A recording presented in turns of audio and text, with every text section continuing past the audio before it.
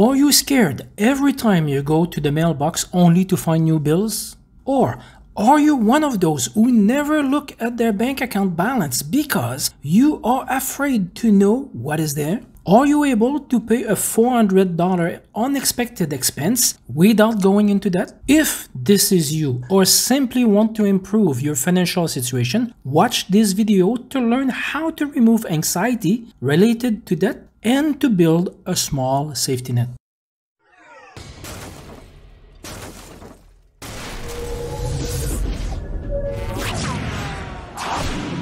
Hi, this is Serge. In the previous video of this series, we discovered why we are in financial trouble. Now it is time to reset our financial situation to allow us to move forward and to improve our future. Remember, this is a journey and it will take some time to adjust ourselves. Don't forget to subscribe, like and comment this video to be notified every time a new one comes out.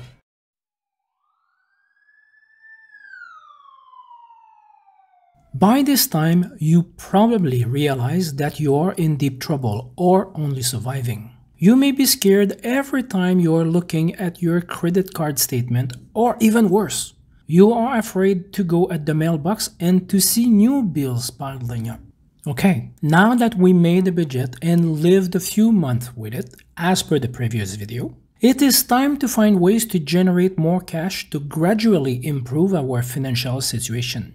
As the situation gets better, we will eventually be comfortable financially. How can you generate more revenue, you may ask? The following are only suggestions.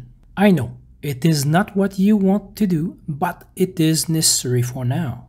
Let's see some ways. First, get another job or do overtime at your current job. 1. Become a Uber driver or a Lyft driver. 2. Host an Airbnb. Many of us have spare room or a den in our apartment or house. If you do not mind sharing your personal space, why not renting it to a stranger? It may be a good way to make new friends and to generate extra income. Sure, for some of us, having a stranger around you is not the best situation, but at this point, we need to find ways to get more money with what we have. Third, rent your car using Turo or others. Did you know that our cars sit in the parking lot doing nothing besides collecting dust on average 95% of the time? It would be nice to get your car to generate money when you are not using it. The car does not have to be new, but as long as it is well maintained and clean, you can become a host. Sure, a Ferrari would attract more people, but your current car will do. 4. Grocery delivery with InstantCart or others.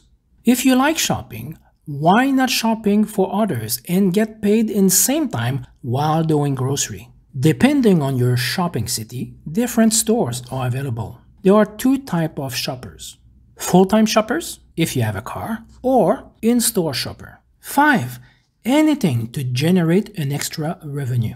There is most likely a topic that you are passionate about. What about creating an ebook or an online training with it?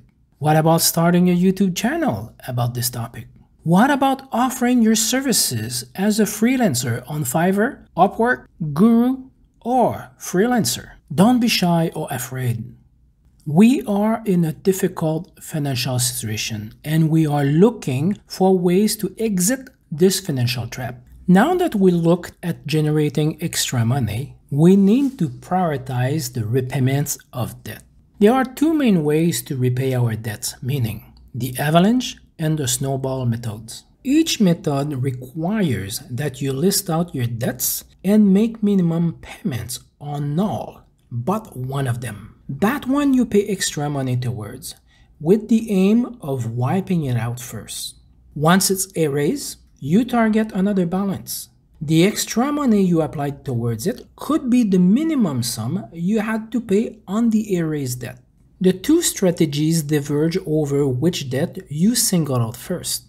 In the debt avalanche method, you pay extra money towards the debt with the highest interest rate. With the debt snowball method, you pay down the smallest debt first and work your way up, regardless of the interest rate. While both are useful strategy to get debt out of your life, one method might be easier for you to stick with and make a bigger impact on your finance. We will cover those methods in a different video at a later time. And now, the cherry on the sundae. It is time to start saving money. Once you paid all your debt, excluding mortgage, car loan, and some may include student loan, it is time to save 3 to 6 months worth of essential money. This is called an emergency fund. Think about it this way. Until now, you made so much effort to get out of debt, starting with your budget, paying all your debts. It is certainly not the time to return into debt. What happens if you lose your job? What happens if an unexpected expense occurs? This emergency fund needs to be accessible within a short time frame, but should not be sitting in your regular bank account. Basically, make this money invisible. We will cover this topic in a different video. To learn more, watch the bonus section. Don't forget to subscribe, like, and comment this video to be notified every time a new one comes out. And the last point for today is to let go your pride for a period of time. Pride aside, take every handout you can get. Remember, you are in financial trouble and it is not the time to be ashamed.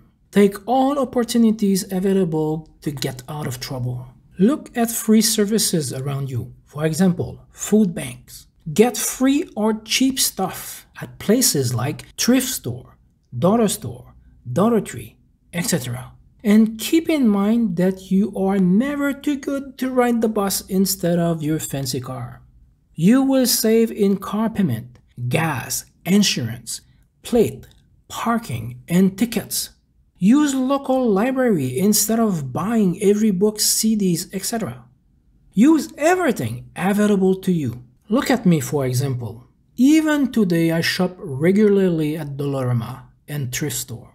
You will be surprised of the stuff you find there. Of course, you will not find quality in a dollar store, but if you do not need quality, why spending more than needed? Don't forget to subscribe, like, and comment this video to be notified every time a new one comes out. I hope you understand the situation we are in today. We need to protect ourselves.